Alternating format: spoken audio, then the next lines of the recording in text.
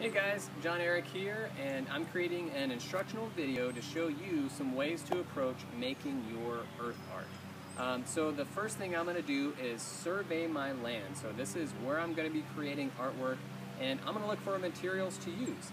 So just a reminder that we're only going to use materials that are already on the ground.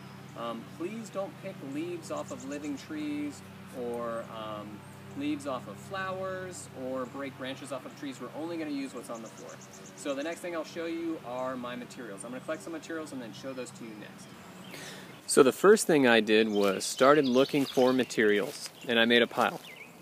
So here's my pile of materials. I used skinny, short twigs here and made a pile of pine cones there. And then the next thing I did was look for a place to create and install my artwork.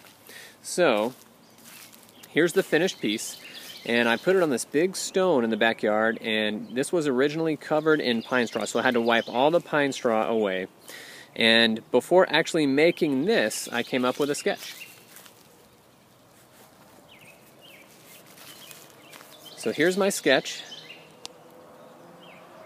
There's my artwork, and I created this by starting with a layer of pine cones first and kind of a star formation. And then to create the curved lines, I actually had to break the twigs and then turn them so it looks like a curved line. I added the flower petals last, and I just luckily found those. Those were already next to a flower in the yard there. Those had already fallen off. So this is my finished piece. So a few things to consider is what materials will you use, where will you make your artwork, and then do you need to make a sketch?